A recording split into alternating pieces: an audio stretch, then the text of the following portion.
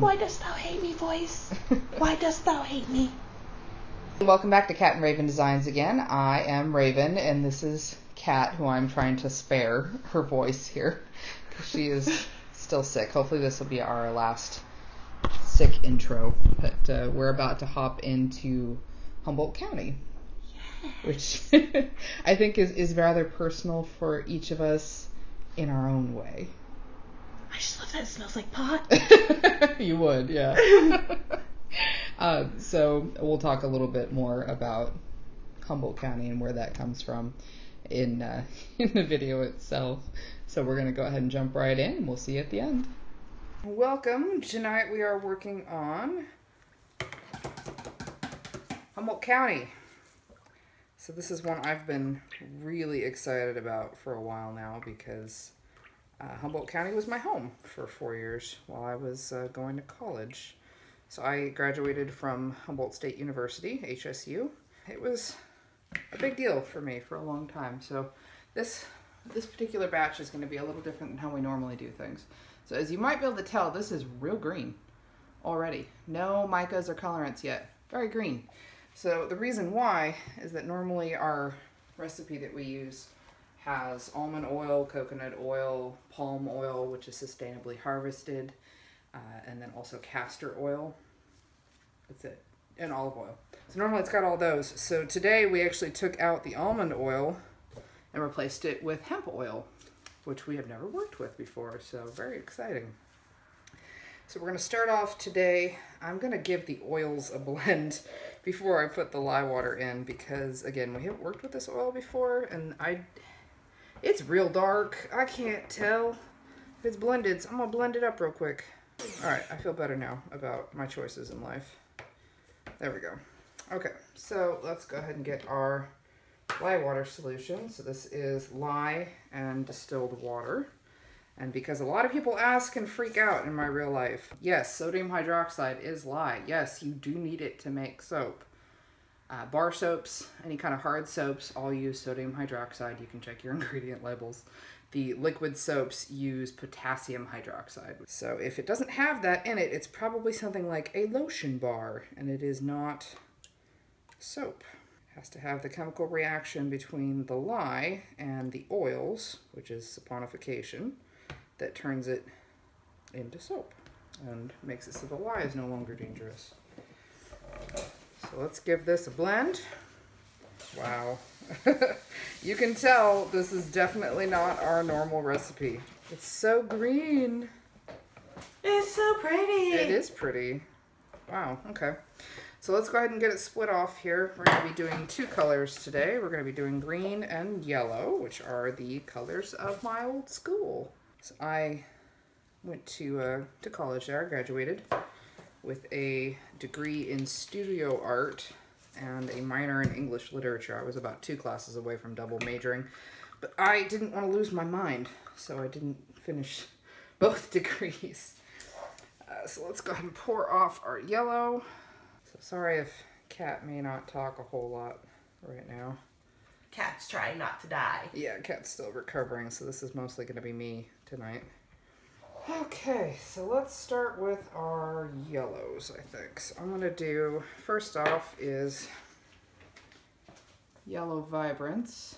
And then just to make sure it is good and bright, I'm going to go ahead and add a little bit of yellow neon, also from Nurture Soap. And then for our green, I'm just going crazy with the colors today. So green neon. Almost all of our micas are from Nurture Soap, honestly. I'm going to do some green vibrance. And lastly, a little bit of jade green. Alright, let's give that a blend. Apparently Cat's too short to check it. Oh, short is short. That's looking mighty green. I was going to say, I mean, it's not like it wasn't pretty green before. Alright, let's mix up our yellow. Do you have any titanium mixed up? Just a touch. Let's add a little bit of there. Just a little bit. There we go. Now, I feel like as soon as we break out the fragrance oil, that's when this is gonna be interesting trying to talk.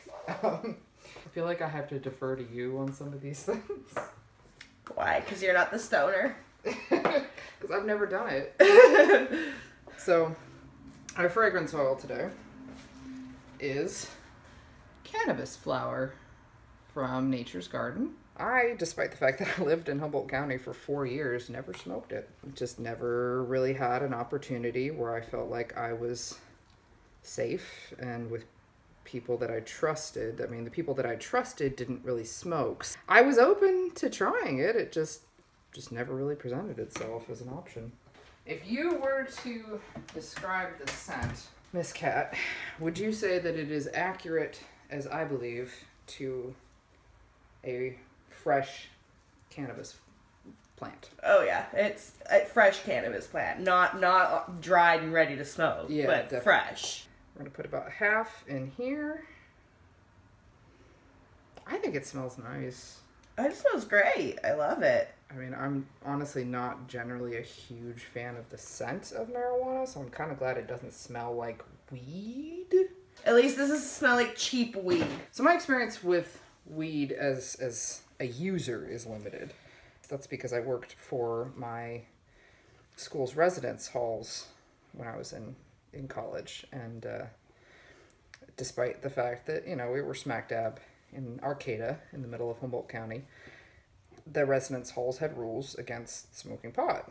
I was working not as an RA, but something kind of similar, and we worked really closely with the police department in the area.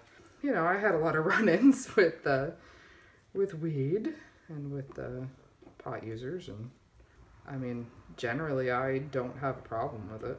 You know, not any more than I have a problem with people using anything else, you know? What's your opinion on this controversial subject? Oh, marijuana? Like, I'm all for it. Oh gosh, you sound so sick. Yes, I know! Sorry. We're keeping you over there. Yes. Poor cat. I'll smoke it on the weekends when I don't have to be at work. Cause, yeah. Because you're responsible. Yes, because I am responsible. See, I almost never have no kids around. And I know lots of people, you know, get high when they've got their kids around, but that's just not for me. I mean, no judgments, obviously, but just not really my style. Yeah, I've got that perk of the kid goes to his dad's every other week. It's true. Alright, so I'm thinking today what we're going to do is we're going to do a drop swirl. I appreciate you, Nature's Garden Cannabis Flower Fragrance Oil, for not accelerating my soaps. So let's get to pouring. Do our first round. Boy, this is going to be a very liquidy swirl. Yeah.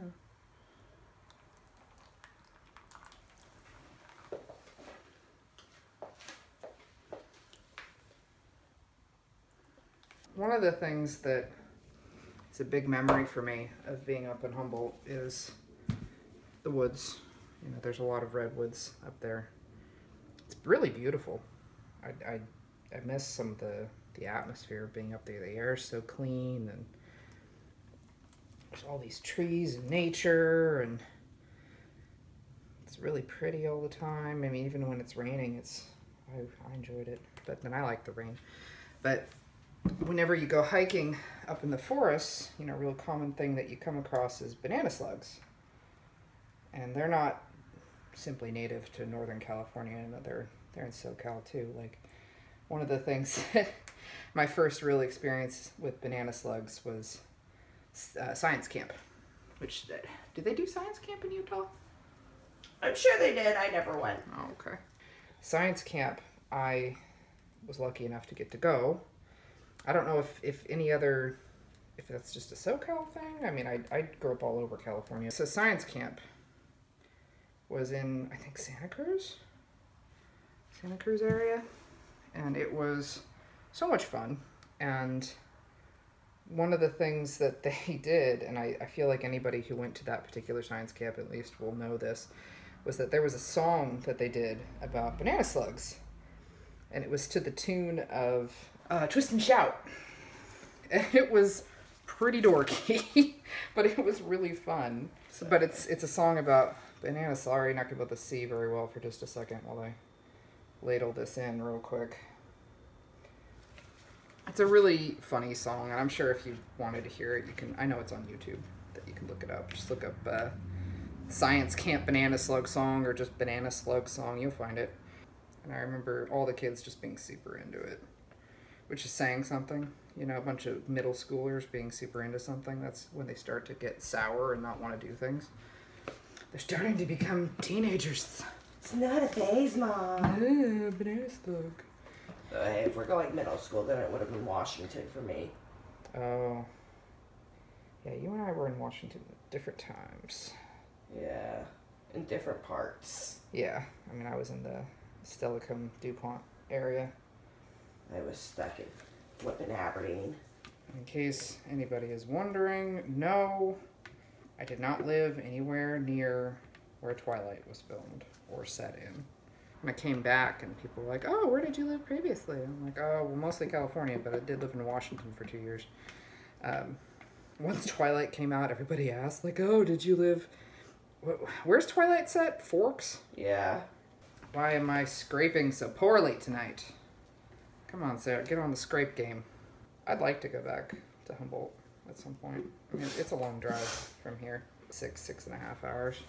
All right, so we're going to do something we haven't done before, which is I want to say it was Ariane from La Fille de la Mer that was doing this. I'd have to look, but what she did is she did the drop swirl and then put the chopstick in and swirled it like that, which will require that I tap this down again, obviously. But it was really pretty when she did it. I'd like to try it. There we go. Making a mess of everything. We might let this sit for a minute because we do have some embeds to put on top. So one of the embeds we have today are these little hand-piped banana slugs. And I'll throw up a picture on of a real banana slug so you can kind of see.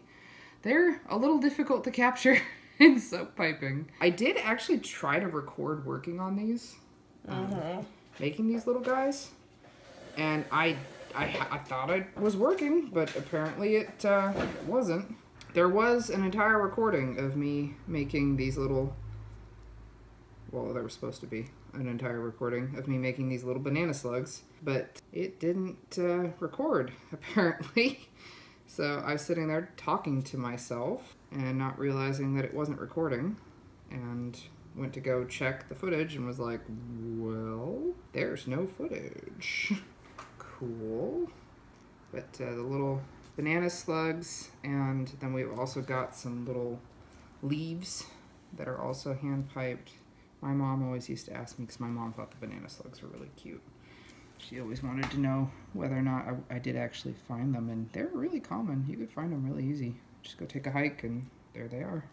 So I'm going to get all my little slugs on first, and then I'll start adding the leaves. Boy, some of these came out better than others. It's fine. Everything's fine. Everything's fine. It's fine. It's fine. Two people with anxiety trying to convince each other it's going to be okay. Got two sizes of leaves, little ones. You know, I went to college thinking, oh, I'm going to get my degree, I'm going to get into graphic design, and you know, I'm going to be a comic book artist, and I thought for sure like things were going to be a certain way, and like they really weren't. I mean, it doesn't help that I graduated in 2009, which was like the worst time to be coming out of college. You know, the market had just took a giant tank, and things were not looking so hot. Very depressing graduation, to say the least. I mean, there is a reason why I, enlisted straight out of high school. I did graduate in 2008. Alright, so here's the close-up on Humboldt County with all the little banana slugs, our little foliage. So we'll give this 18 to 24 hours and see how it looks. We'll go ahead and let this set for now. Alrighty, welcome back. We are all set and ready to cut Humboldt County. So here's what the side looks like. Kind of interesting that it's got these little spots going, so we'll see what the inside looks like. There's our top with our little slugs. So let's go ahead and get started and give this a cut.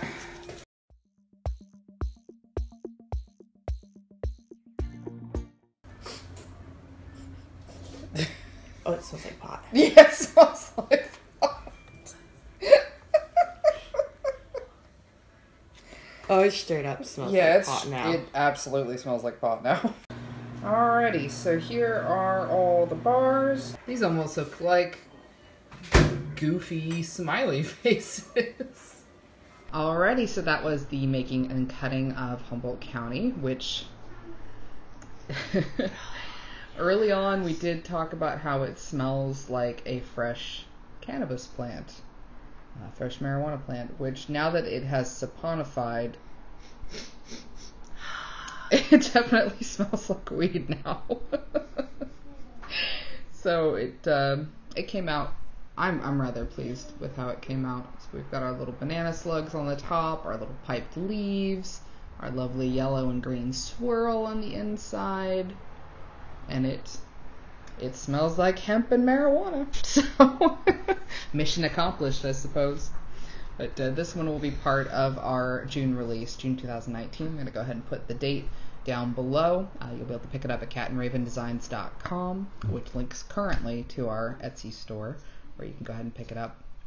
And you can also catch us on Instagram and Facebook. We're Cat and Raven Designs. Usually it's myself on Instagram. Typically it's Cat on Facebook handling that.